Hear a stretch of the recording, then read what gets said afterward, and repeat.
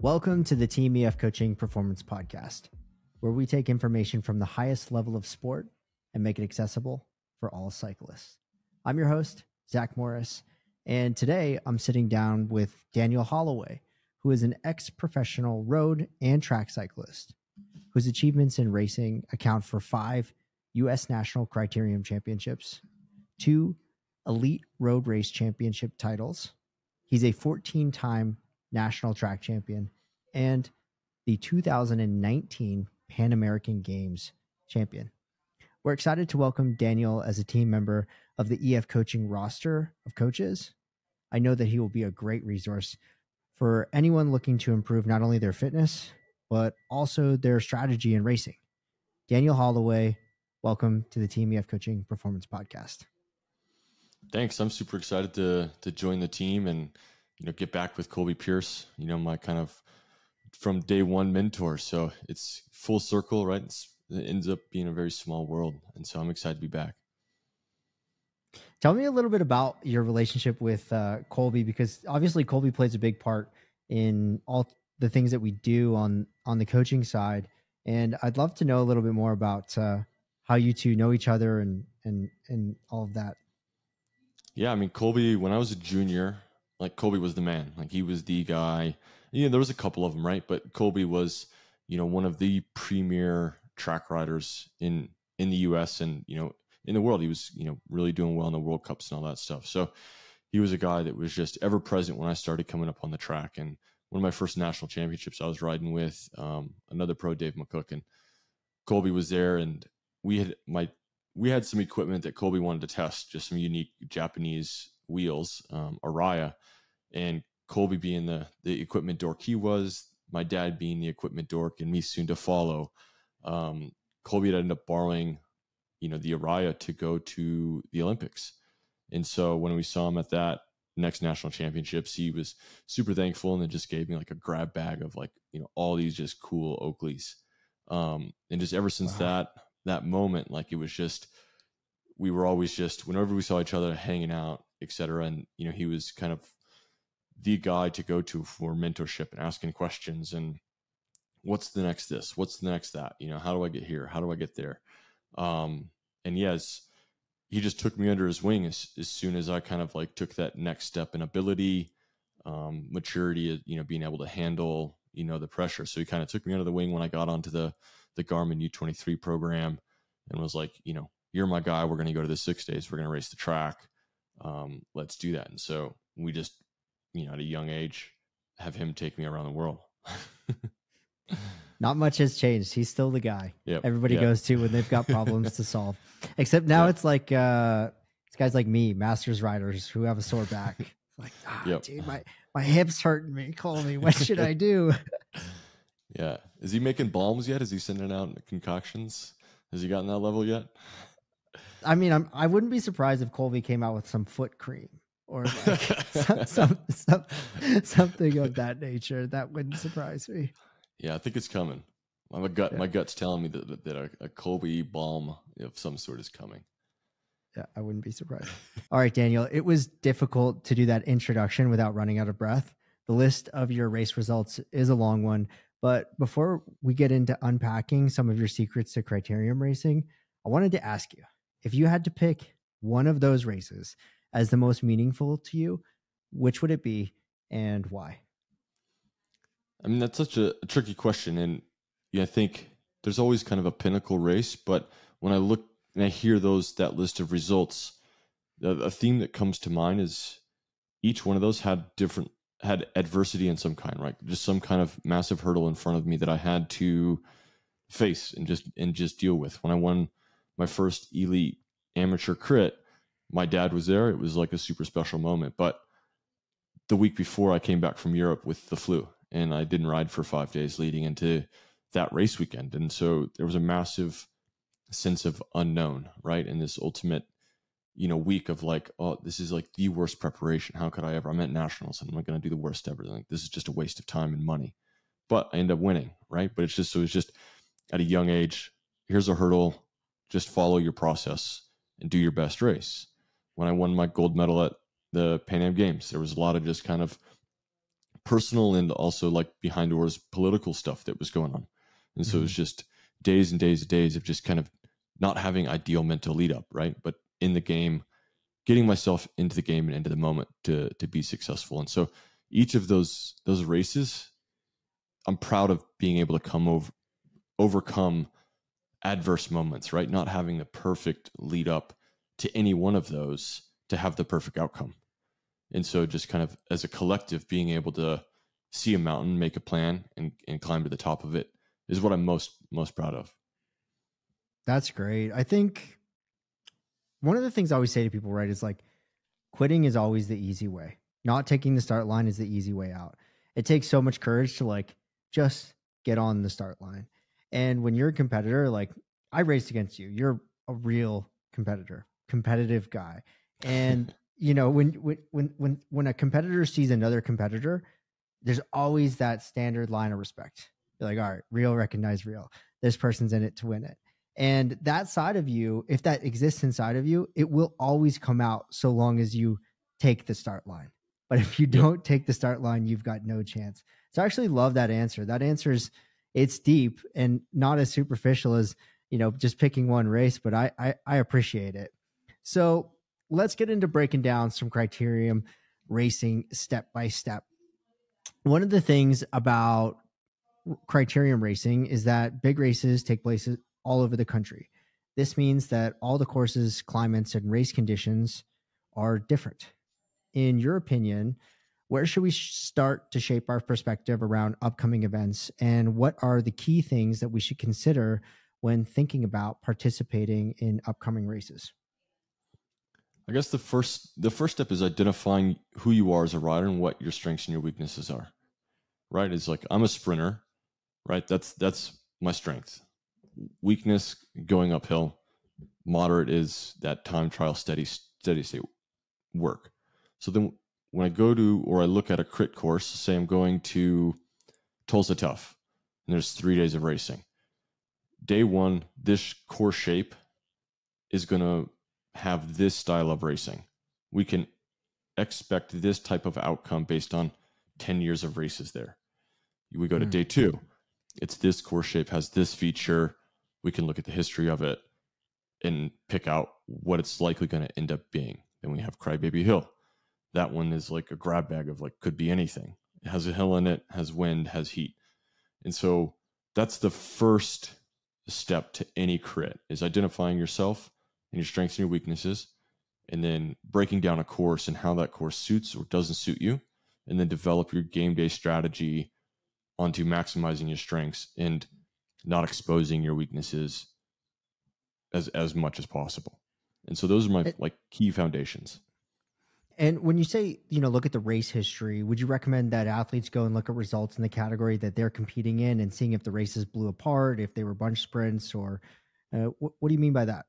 Yeah, totally. Because a Cat 3 race on one course is not going to end or necessarily play out the same as the pro race, just because of the level, the depth of a Cat 3 race may not be is not going to be the same as a pro race, right? So you could have really 5 to 10 strong Cat 3 guys, and then it falls off pretty quick to the rest of the field. And so those 5-10 guys could easily just ride away on Crybaby Hill, and it ends up in a breakaway in a small group sprint for that race.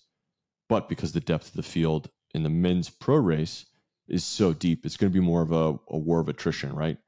And you're going to get to that finish in a different style. So you definitely kind of have to look at your category that you're racing and what kind of that race history is. You can't just dictate it on, you know, what the pro men and pro women are doing. So how as you start to build strategy around what you'll do during a race? Yes, it's twofold. It's like, am I showing up to the race as an individual? You know, there was a couple of years where I was, you know, mostly by myself, or there was, you know, plenty of times where I raced on a team. And so if you're racing by yourself, you have to develop a strategy that's going to best suit you, and also understand and try to figure out what the other teams or the bigger teams in your category in your race are likely going to do.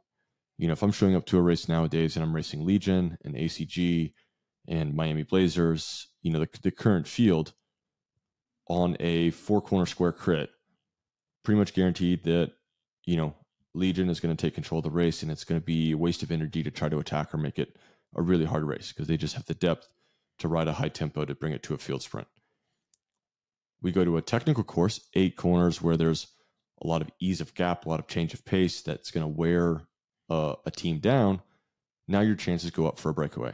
So those are the two, what I'm looking for if I go to a race as an individual. If I'm going with a team, how do I now use my teammates or the team as a whole to create a strategy that's going to push the race into our favor and our strength? And it may be we have 6 time trial, just strong guys. So we don't want to wait around for a field sprint.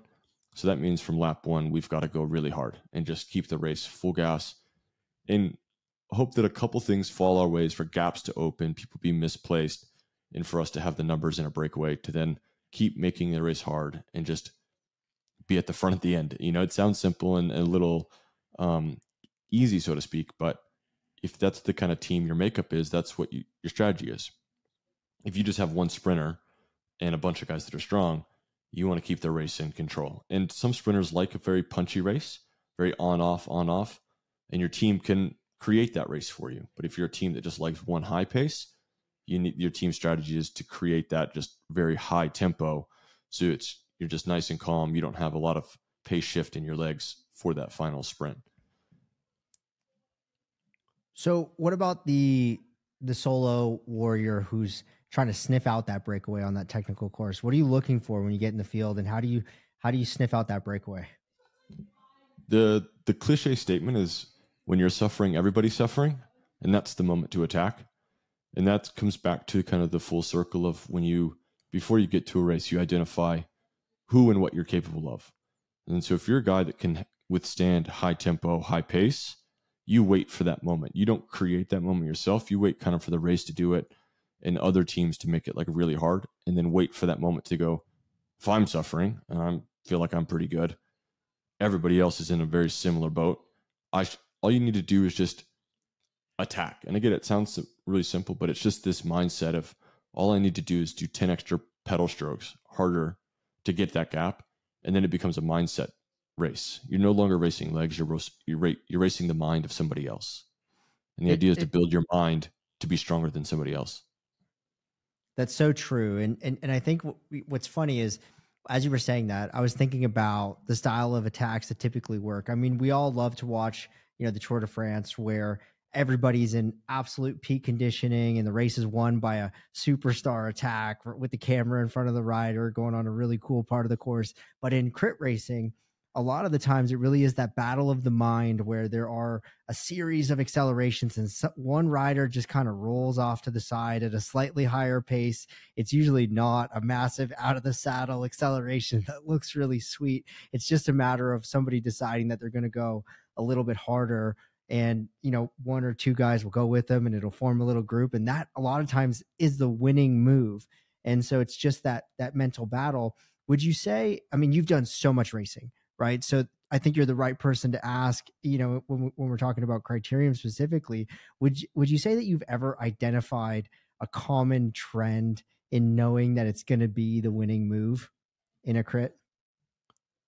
It's sitting in this chair, I can say yes, but I can't identify the moment because everyone is so unique. It's being tuned in. It's racing those 60 days a year.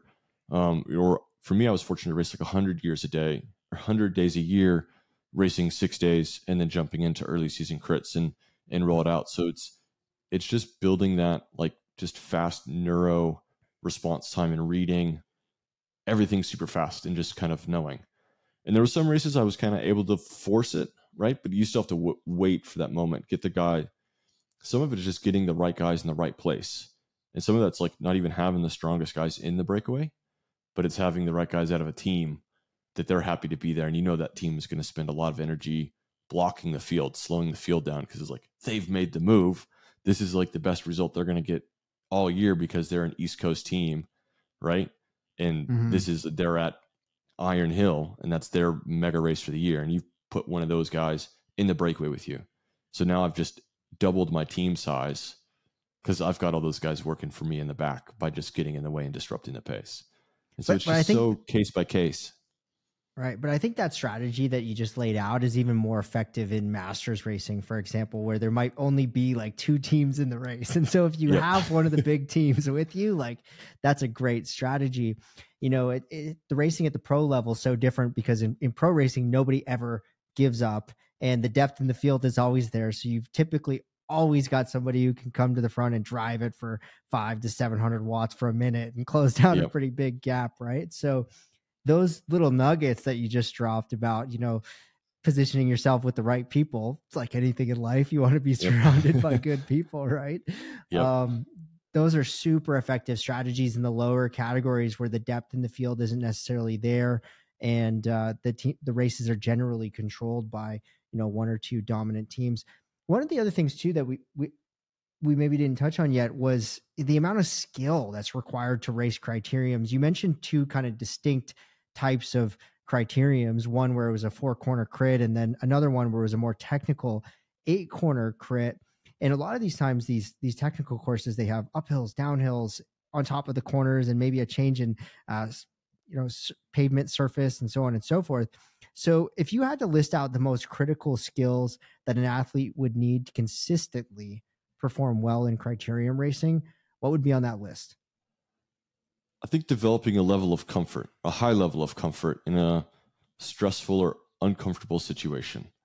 I mean, for instance, like immediate references last week, local crit, I was in there and there was a guy just strangling his handlebars to death. I mean, he was a, you know, a really cut dude and you could just see every forearm muscle was fully activated, every tricep, bicep, everything. He was just fully activated the whole race.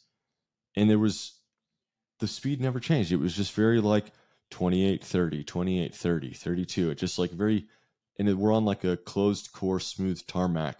And the guy just gripping his handlebars to death. And it's like, whoa, dude, you just like lay your hands on your bars and you can steer, like just learn to steer with your weight. You know, you don't have to grip and be tense unless you're trying to do your max sprint. And so it's just practicing that, getting comfortable when you're in close tight. And if you plan on racing your bike, put yourself in positions where there's crowds. Go on group rides. Find a group of buddies that you guys, 10, 12 of you, can always just ride together and build over time, being able to ride just like, you know, that you can barely pass a hand through vertically through your handlebars. You know, you could ride 10K and you guys could just be bar to bar or just touching knuckles while you're on the hood and just get level to that type of comfort. No, and then knowing that if you touch, it's not the end of the world, you know, that you don't have to have a massive reaction and build a scenario where everything in high stress moments truly becomes slow motion. Like when Colby and I would come back from racing 6 days and go race a criterium, everything was slow motion. The fastest crits in the nation, the tightest courses were nothing compared to 14 teams on a 200-meter track averaging 60K an hour doing handslings. You know, so I got that experience, right? It's just high neural response, and then come to America and it's just like wide open roads and it's just like nose breathing, you know, just I could think about 30 other things other than this race where everybody else is white knuckling themselves. And I think that was a skill set that I was fortunate enough to develop and have access to that gave me the freedom to let my mind think about race tactics, think about looking at other guys' pedal strokes and body language and all these other pieces that I used to read a race. You know, it's so funny that you put it together that way. I was in a crit, this race called Marty Lachine. Have you ever done a Marty Lachine criterium, Daniel? No. So it's one of Canada's oldest criteriums. It's like 60 years old, and this guy named Tino Rossi has been putting it on ever since. It's kind of crazy because it's on every Tuesday night, and there's hundreds of fans every Tuesday night at the local Tuesday nighter. They have leaders jersey, a bunch of prize money, like lights, scoreboards. It is a whole scene. When I was like 19 racing for a Canadian pro team, they used to fly us down because it was like a 7-hour drive. So Tino would fly us down, put us up in like the penthouse hotel just to race the crit on a Tuesday nighter. right? Like it was that big of a spectacle. So I hadn't done this race for like 15 years, but I'd done it when I was young, and I jump in this race, and that same thing that you're just describing was happening to everybody. We averaged 49K an hour, right? Like the average speed was 49K an hour. I tried to go in the breakaway. I'm like, dude, I'm pulling at 500 watts and not getting any gap at all. No breakaways going anywhere on this course. We're flying. I'm going to cruise to the back and just surf through the corners, right? So I was surfing through the corners, and this guy starts yelling at me because I'm leaving a gap through the corners. And I'm saying to myself, like, dude, what do you think I'm going to get dropped from the race? Like, no, we're not getting, like, no, dude, like, we're not going anywhere. We're just not sprinting out of every corner into the back of the other body so that we can slam on the brakes for the next corner. Like, I'm not playing that game. Right. But, what you just described in a long-winded way was making the conscious decision to think while you're racing and not just follow what everybody else is doing, learning that perspective that it sounds like you gained in those 6 days of, thinking and building race strategy in these extremely, high intensity situations is a skill that, I mean, there's no measuring how invaluable that is. Like that's how you win races. Right. So is there anything else that you think is like a really critical component to being a good Criterium rider? I think that's truly the foundation, is that if you can, I learned it from racing the track as a junior and doing just tons of group rides.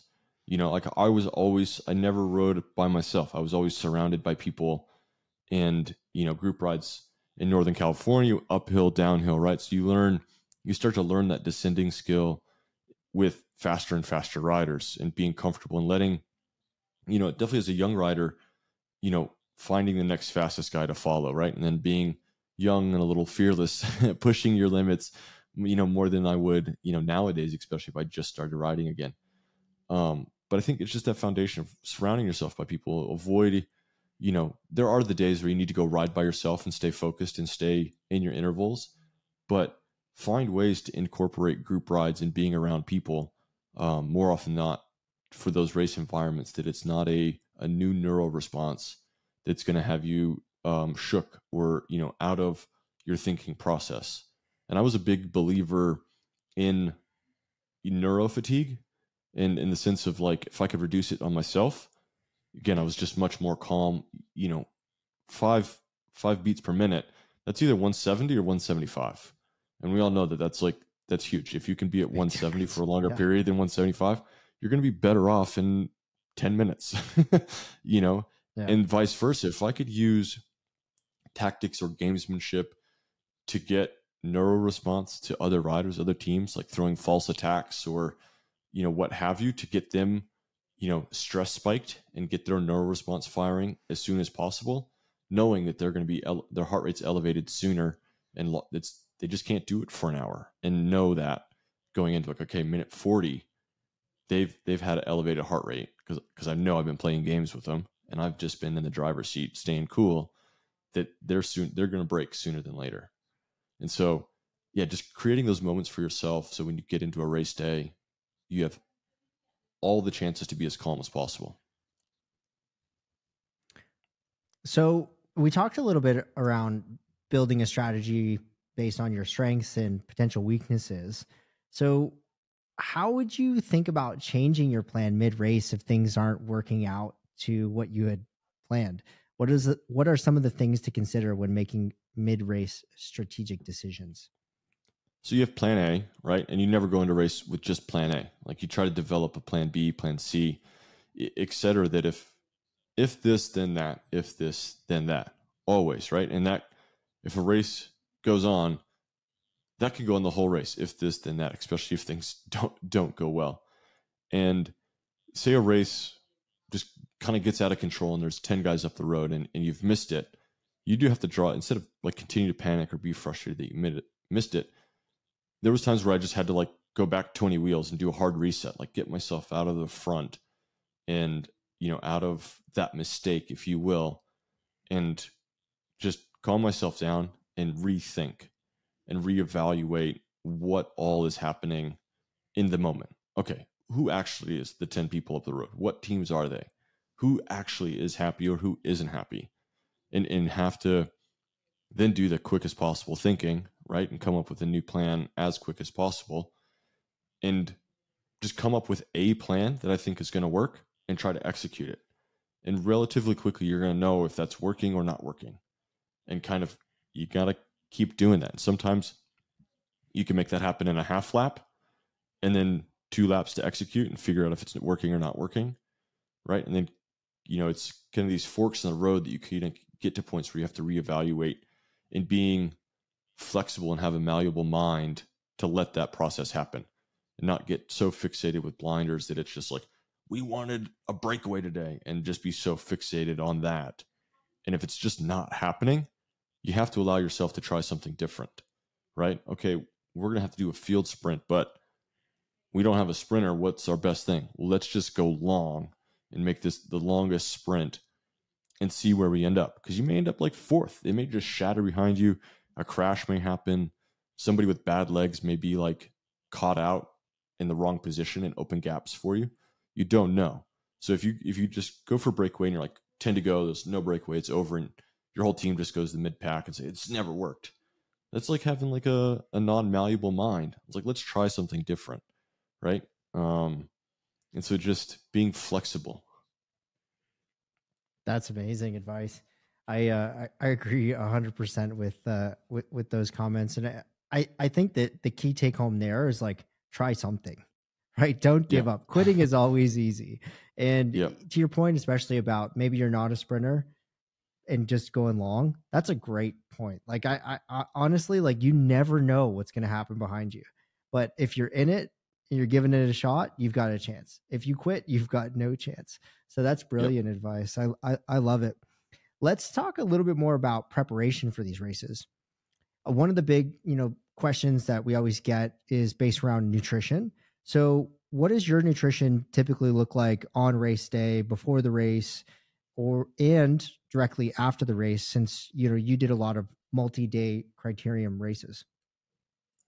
Yeah. And I think when I raced, and like how much we've learned in, probably the 4 years since I was doing the last big crits and leading up to like my Olympic run, I think a lot of knowledge has been gained on that It's front. changed a lot. Yeah, I agree. Implementing different strategies, and there are some foundational cores, right, that we have to follow, but also realize everybody's a little bit of a unique snowflake within Pierce those right there. Yeah, within those lanes. So it's just, I stayed on the kind of the core principles, and then just experimented with what worked for me, both like physically but also mentally, and understanding that this is one thing I learned with Colby, for instance, is he was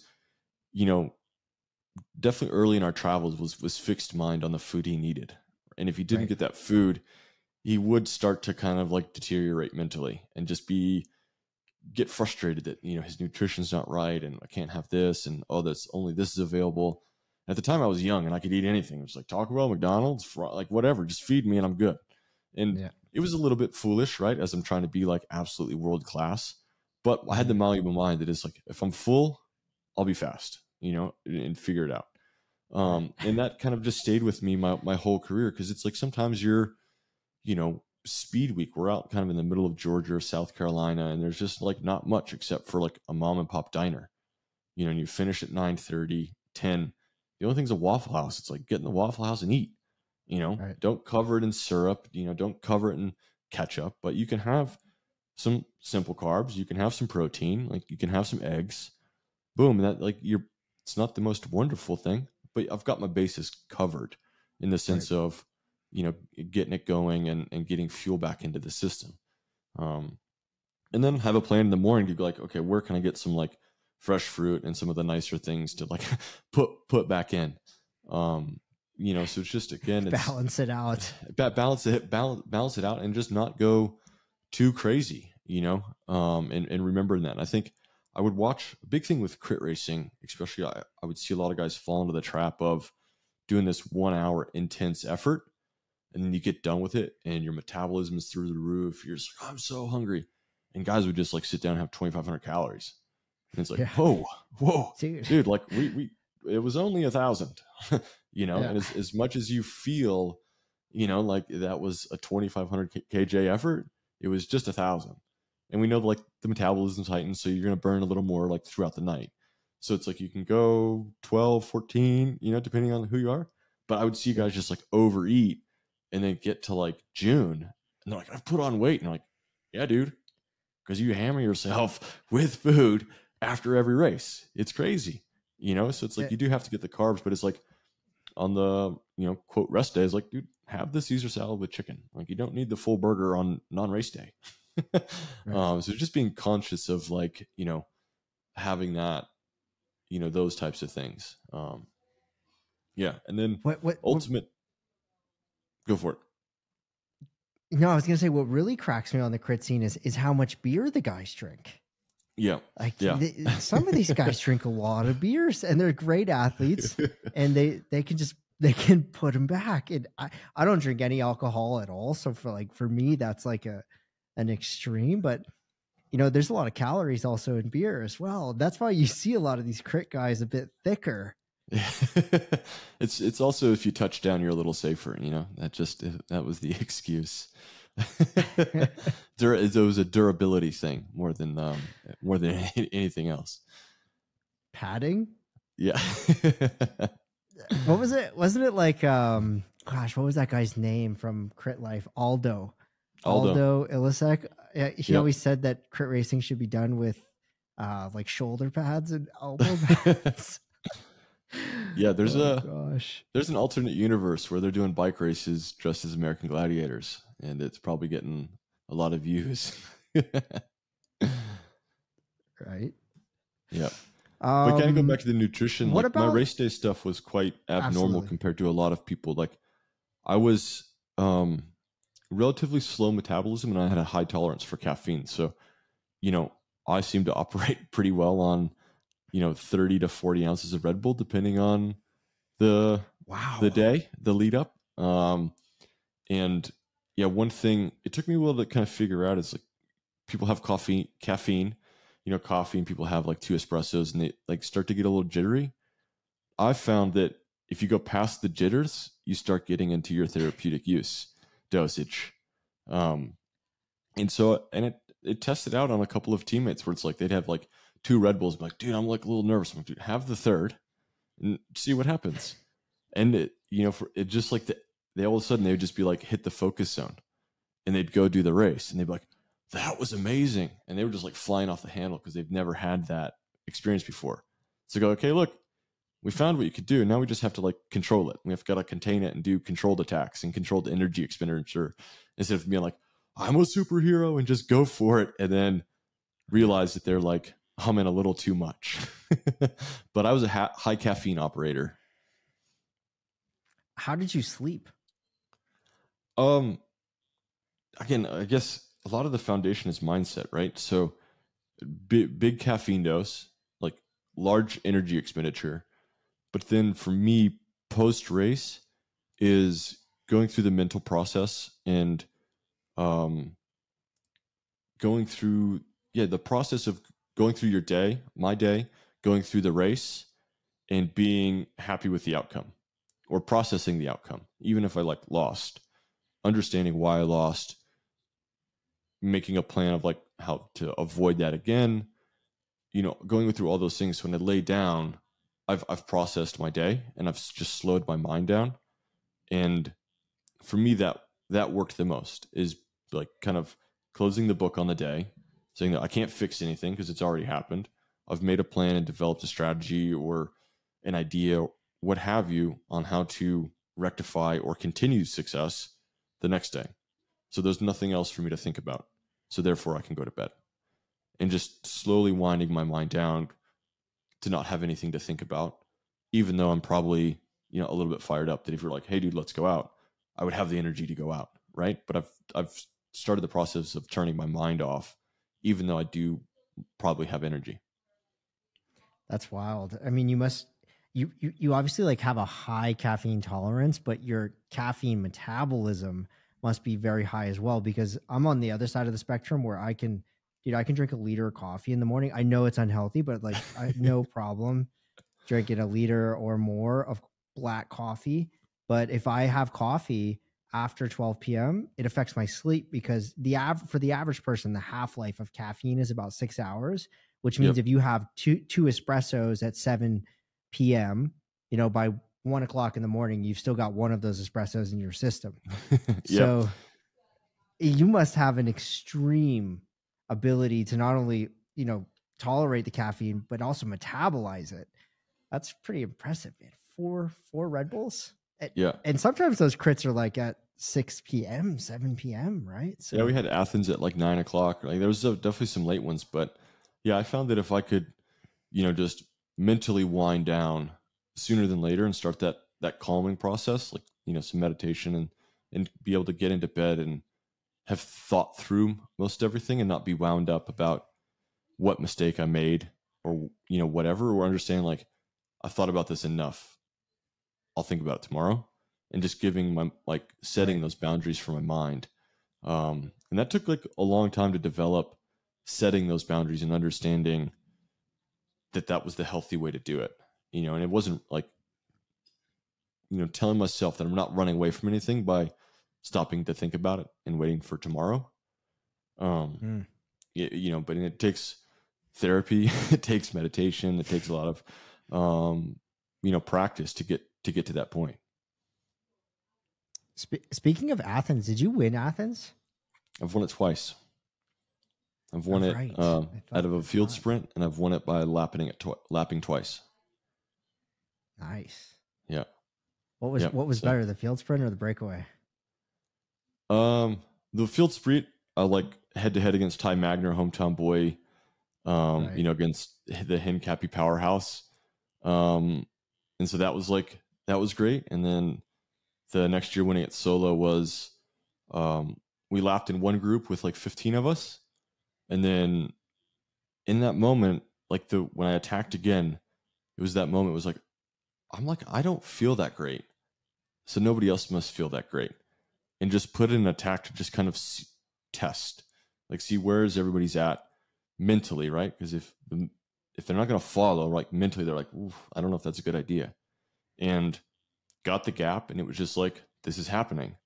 And then used, everything with my mindset of like being arrow, focusing on, controlling my effort and all that stuff. And then it was gamesmanship, because I was racing basically a Stellus, put their whole team on the front with some, people that I didn't necessarily get along with, so it became this like battle of like me versus this whole team. Right. And so that was like my mental motivator, just like, there's no way these guys are going to get me. Like, I'm going to mentally break every one of these guys. And I did.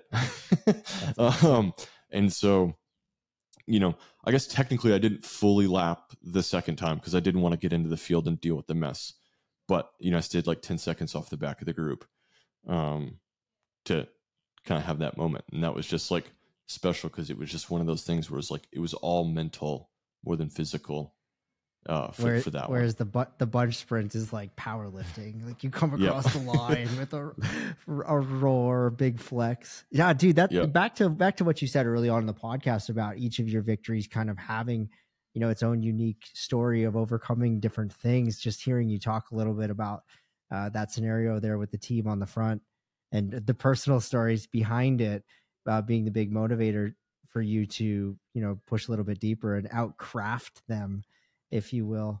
And that's a big part of it as well. That whole application of fitness to the sport. I talk about that a lot with our athletes when they come into the program. I say, look, one of the things we're really focused on at Team EF Coaching is not just like building fitness. Of course, we can build fitness. We have the resources of a World Tour Pro Cycling team. Like, we can increase your fitness, but to teach you how to apply that fitness is actually a lot harder.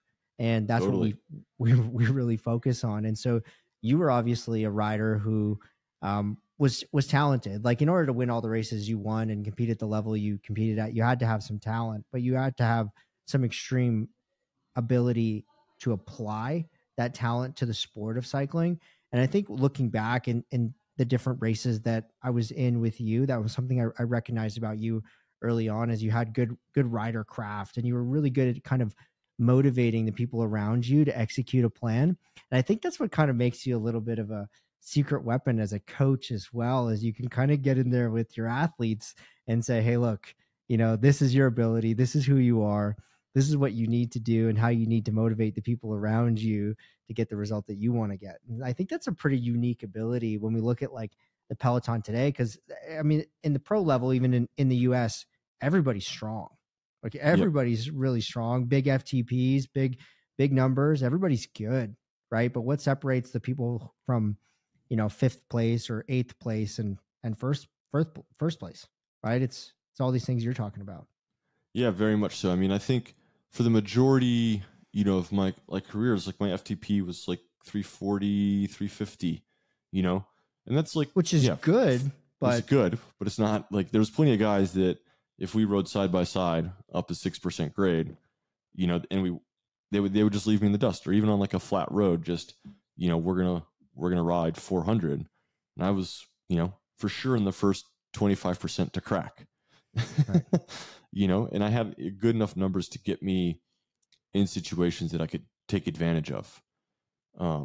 But I think that was also like part of my superpowers. When you don't have that absolute FTP, you have to figure out other ways. You have to learn and develop other ways to be successful. How do I use that guy with the 400 FTP or the 420 FTP to my advantage?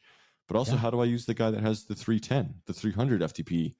How do I get that guy who is on my team to be successful and play a major part and keep that guy motivated and into everything that we're doing? And sometimes like, dude, you're going to get 75% of the way through this race. I know it. You know it. That's okay. And we're going to develop a plan that 75% is 100% impact, right. And building those guys' confidence and letting that guy use every ounce, every watt of that 300, FTP, right? And say, hey, dude, this is how you got to maximize it. You got to like coast here, accelerate here, don't panic. This is when all these little things and get guys through races and unlocking that for them. I saw so many teammates just have this like the light bulb go on and be like, oh my God, I've been doing it wrong. Right. And then all of a sudden it's just like people would see, especially the later part of my career with the smaller teams, like with Texas Roadhouse or Athlete Octane, kind of these relatively no-name riders. All of a sudden my team's at the front putting the hurt on, keeping position, setting pace. And it's like, because I've taught them how to ride the course. I've taught them how to do the lead out to protect themselves and our team. And that gives them confidence. All of a sudden, it's that they're winning the mind game to be like, I'm going to dig. I could go 5 more minutes. I could go 30 more seconds.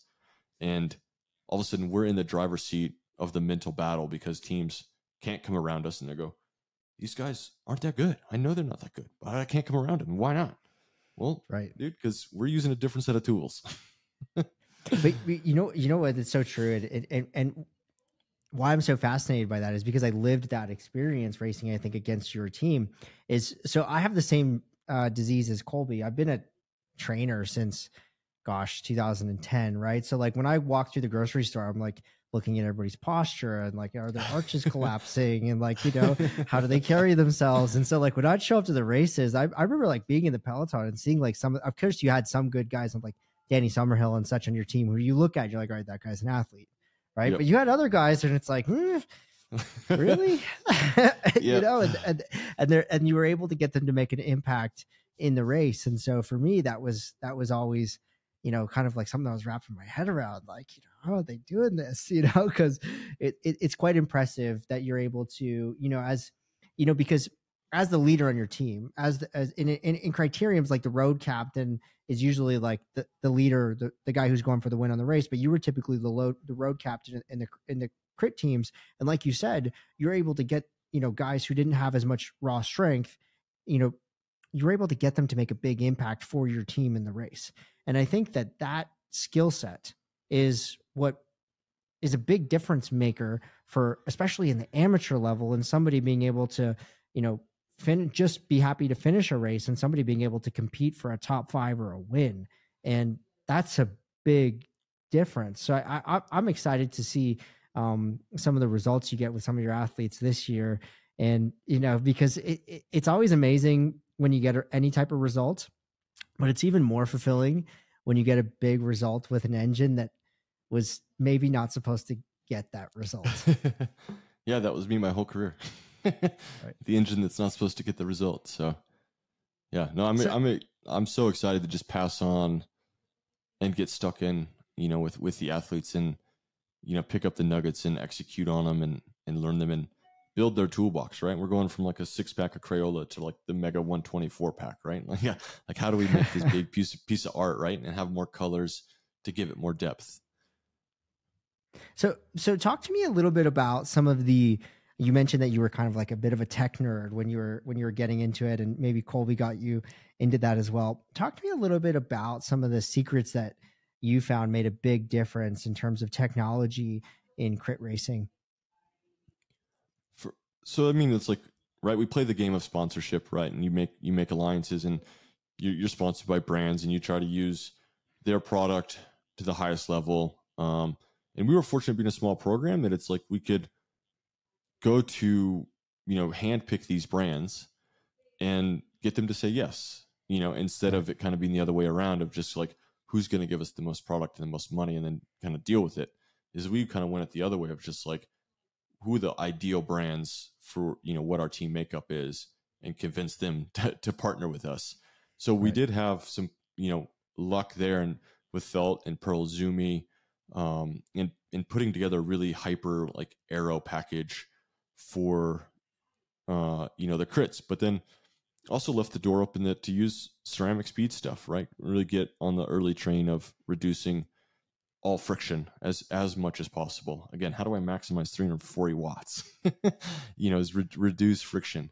And then another big one that played quite a big role was Pan Racer Tires, right? Like a really small company, not as big as, some of the other players, but building that relationship where then I can give feedback and have the product changed, and be able to communicate well enough to be like, hey, can we do this or can we do that, and see those changes come. But then also learning that product, that it's like, this is what the limitations, or this is what that product is capable of, right? And then operate within that window. If that makes sense. My wheels can only do this. So what are the limits, and how do I kind of have to drive around what the tires are capable of, or the bike is capable of, etc. So that's a big thing that I don't think a lot of guys pay too much attention to. They just get stuck on equipment and go ride, and they're like, oh, it is what it is. But if you don't understand what the limits are, whether that's like, your tires probably have a little more than you think, right? And it definitely, you're either on the deck or you're not. So it's up to you on how far you want to test those. But one thing I loved about that Felt is those engineers really developed that bike to move. Everybody's obsessed with stiffness. It's got to be so stiff. It's got to be so stiff. But if you think about going around a corner that's not perfect and has bumps, and your bike is fully rigid, it's a piece of wood, it's just going to hop and skip and bounce and throw you all over the place. But if your fork is able to flex front to back, a little bit, and if your chainstays flex a little bit, right, now your bike is part of that suspension package, right? Now it's able to get stuck on the ground, right? That's why bigger tires are becoming faster, right? Because they don't bounce off the ground. They stay and give you traction. That's a problem with the Chinese bikes, man. Like they don't put the different layers of carbon. And I don't mean like all Chinese bikes. Like a lot of great bikes are made in high quality factories in China, but a lot of the knockoffs, like the fake Pinarellos and Colnagos and stuff, is they're not constructed with all the different types of carbon fiber in different areas of the frame to be able to be rigid where they want it to be rigid, and soft and supple where it needs to be. Yeah. So it's just learning to drive the bike you're on to understand that what it's going to do when it hit bumps. Is it going to chatter? Is it not? And just learn the system, right? It's just, to go down the cliche of like Formula One. It's like Danny Ricciardo couldn't drive a certain car with his technique, right? And then you have other guys that can drive any car because they learn the system. They learn what it's going to do, how it's going to react. So it's the same thing. You're not going to drive a F-150 the same as you are a 911. Right. You got to figure out how it drives. What's interesting about this whole conversation on tech so far is like, there's a lot of sponsored information out there that it doesn't come out as being sponsored. Nobody says, hey, this is a sponsored post for this brand, and this is why I'm telling you that it's great, right? Yep. And so the issue is that most people, unfortunately, most people won't actually learn to ride their equipment to the limit or test their equipment to the limit. I always say that to myself. I'm like, okay, like, why am I a good person to test equipment? Well, I go around corners at 80K an hour. I can ride, pretty high, wattage output. I like to race. I like to do accelerations. I want to spread. I want to take everything to the limit, right? Like, just go out and ride, man. But you see most people out there, Daniel, and they're like really just cruising along. A lot of people out there just cruising along out for a bike ride on that, $15,000, $20,000 bike. And there's nothing wrong with that. But those are the people who are online like, okay, what is the best tire? Right. And they get that review from somebody who's just trying to sell them a tire. And so for me, like anytime I ever think about like giving anybody recommendation on what type of equipment to get, I'm always like, okay, like what kind of rider are you?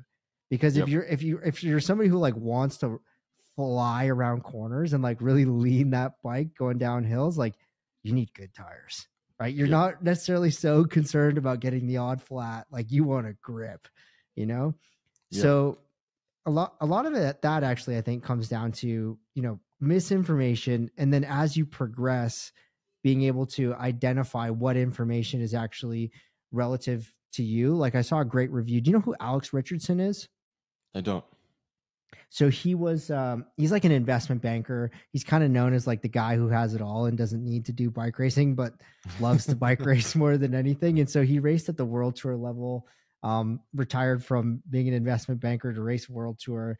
And now he races at like the Continental level. But I just saw a review that he did on a popular bike brand. And he's like, look, I'm not sponsored to do this brand, but I ride a 420 watt FTP. I smash group rides every single day. And I want to give you guys honest feedback on why this thing is good or not. And just like broke it down from like a perspective that like I could really relate to. I was like, oh dude, I want to get that bike. Yeah. I mean, it's so much about use case, right? And again, you can go back to the car analogy. It's like, you just need something to drive around town, be durable. You don't have to think about it. It's always going to work. Or do you want something that's high performance and fast? But to make sure that it's always high performance and fast, you have to have maintenance. You always have to look after it. You have to pay attention to it. And it's the fine line of like with tires nowadays, right? Everybody's telling you it's like, oh, this is 5 watts. This is 3 watts. This is 8 watts, whatever. It's faster. But it's like, I don't know. Right now with where I'm at in life is like, I don't want to have to look at my tires every day. Like that 10 watts is not worth me like getting an hour away from my house and flatting and dealing with all of that. I'd rather just know that I can go ride and not have a problem. And it's 10 watts. And I think we're really, just getting into that, like people just trying to, it is a bit of sales, right? It's like your marketing. But I've also found out through just experience, right? Having access, testing, is people like release an aero jersey, but they don't tell you how to wear it to maximize how fast it is. Oh, good point. Right. So like nowadays, and you could see for the most part, like, of course, because it's a world tour and everybody's like maximized, is they're all wearing the jersey the same way. And you can see that the seams fall all in the same spot for everybody. And that's for a reason. If you just throw that jersey on yourself and the seam's not where it's supposed to be, you're not getting what it was developed to get. So if you could look back at like old photos of me and Pearl Zumi stuff, is like a lot of our stuff is fit and worn a certain way, because if that seam on the bicep isn't where it's supposed to be, it's not doing anything. It's not giving me, the 40 hours of testing that they did, hundreds of hours of testing they did, the fabric choices they made, the size of clothing that I chose. If the seam's not where it's supposed to be, I'm not getting those 15 or 20 watts that some clothing can give you, right? So it's people, if you're going to like buy into the wattage, if you're going to buy into the gains, marginal gains, you have to like educate yourself on how to use it. And everybody locally just like, I got the fast bike. And it's like, well, that's hanging out in the wind and that's hanging out in the wind. And but your body's a sail. Covered. Yeah. So it's about, if you're going to pick aero helmets, if you're going to pick aero clothing and you want to maximize it, mentally be prepared to have the discipline to use it how it's to be maximized. But also, you can just enjoy it with it being a sail, head in the wind. I mean, that's 80% of my riding is just head in the wind, just enjoying myself. Get out of here, dude. Get out of here. So just to clarify, what Daniel is talking about in regards to the stitching is companies will put seams in specific places to make arrow traps. So these changes in elevation in the fabric are designed to help you move faster through the air. And if you don't have them placed in the right spot on your body, they're not going to be as effective. So that's what Daniel is talking about when he's talking about having the seam in the right place on his bicep. Yeah, and so when you go out and buy arrow clothing or you're shopping for it, right, you're talking to the salespeople, like ask if they know, right? Or if they don't, like do your research to figure out how some clothing is supposed to be worn. Because there is like this mid-level that just has no seams, right? And that can just be pretty much put on. And also like a trap that a lot of people fall for when being arrow is buying something that's a size too small because it fits tight. But that we found out in Pearl Zooming that's not always the case. To having the absolute tightest thing wasn't always the fastest.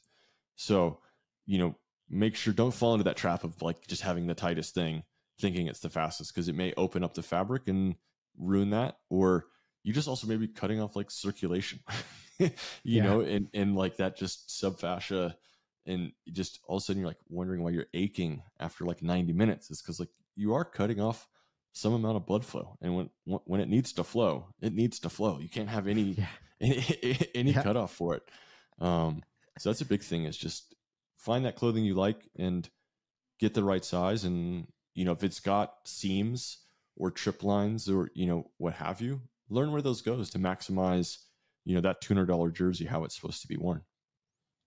But what's interesting about the kit side of things is I was looking at some CDA files with Andreas Clear from our team, who does a lot of the aero testing with Peter Shep on our guys in the wind tunnel.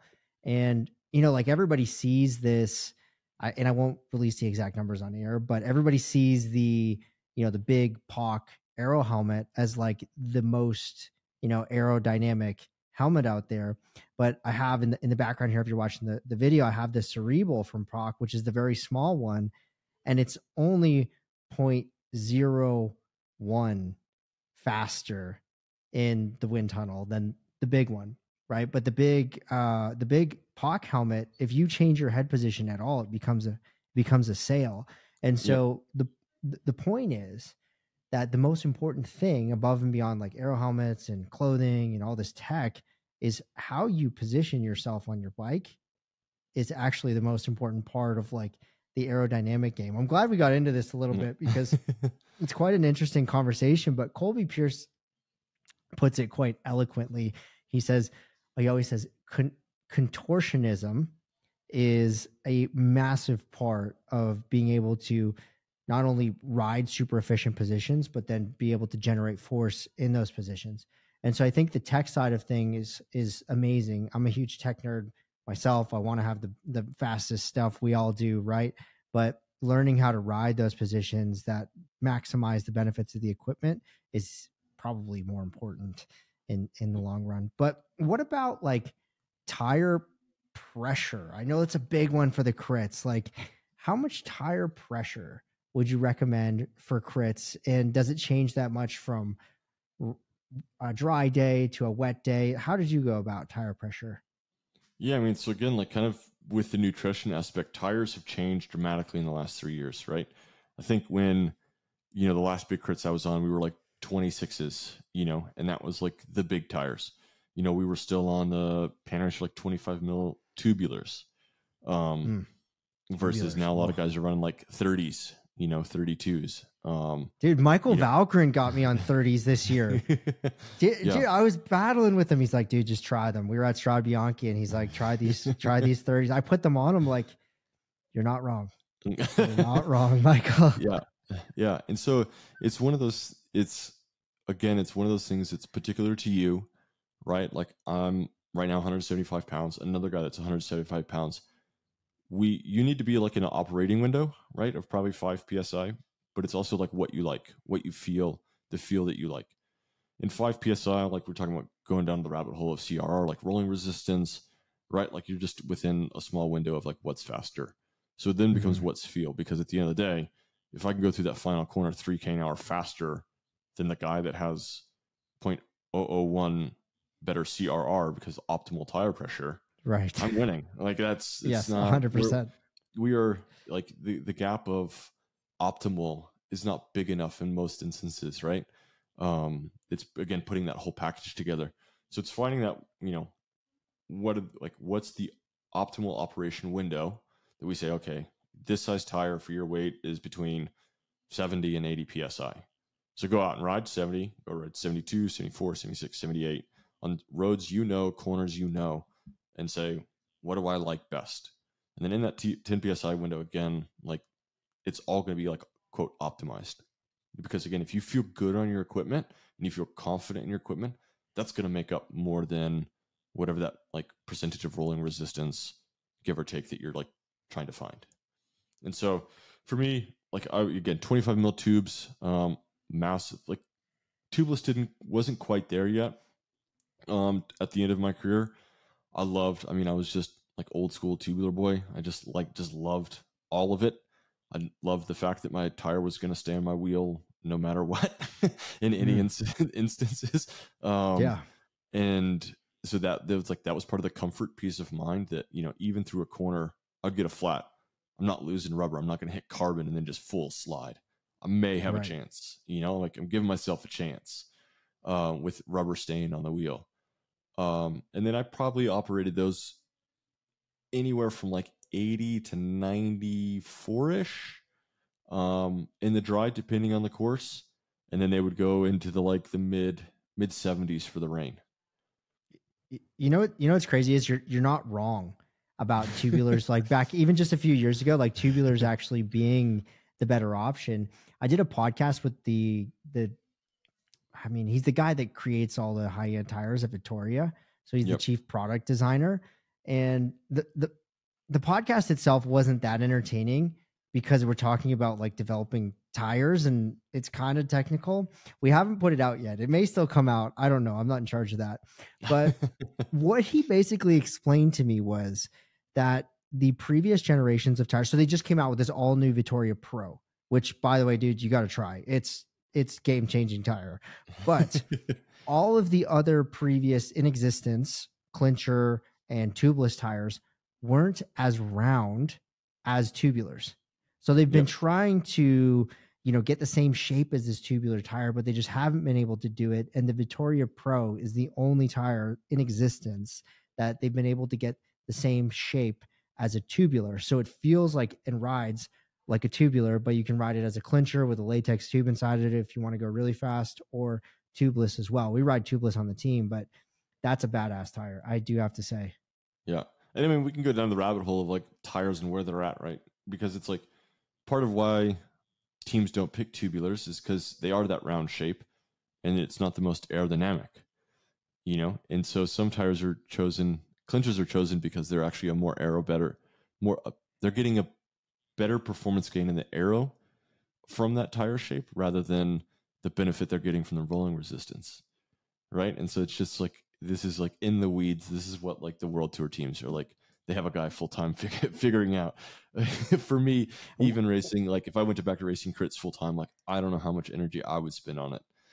To be honest, I'd be like, what's going to be, fast and stay on my rim. Those are those are my two priorities. Stay on the rim is probably first. And what's the fastest tire that's going to stay on my rim?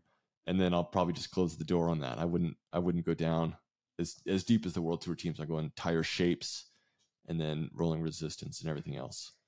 Oh, the amount of testing we do at the team is pretty intense, right? From, not only like rolling resistance tests, but wind tunnel tests, like you mentioned, and all of these different factors that go into, the piece of equipment that makes it. And the cool thing about Vittoria, right, is like they are, now working with, I remember like when Vittoria first started, the tires weren't great. They were actually like some of the sketchier tires out there.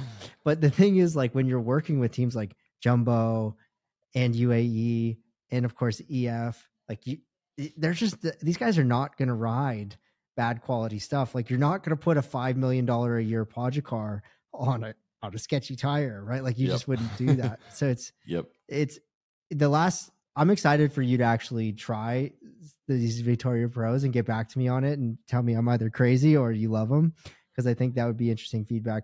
We we got to definitely get you back on the show. Hey, one question, Danny, how old Yep. are you now? Oh, what do you think? How do I look? 25. Oh, beauty. Yeah. No, I'm 36 now. Oh, dude, you can race masters. Yeah, I just discovered that there's at least in the US, like track nationals, I could go do masters track nets. It's gonna be 40 plus on the road in the US. But Is where that category starts. But we can also go as like Team EF Coaching Grand Fondo team to World Masters Championships next year. Oh, I'm here for it. Let's go, dude.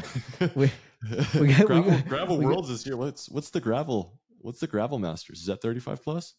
I don't know if I'd stand a chance there, but I mean, you need a couple weeks of training, you'd be all right. Yeah, all right if you're in there. Well, I'm here for that was awesome. That was awesome, man. Thanks so much for coming on the show. We definitely got to get you back on the show. We got plenty to talk about with you.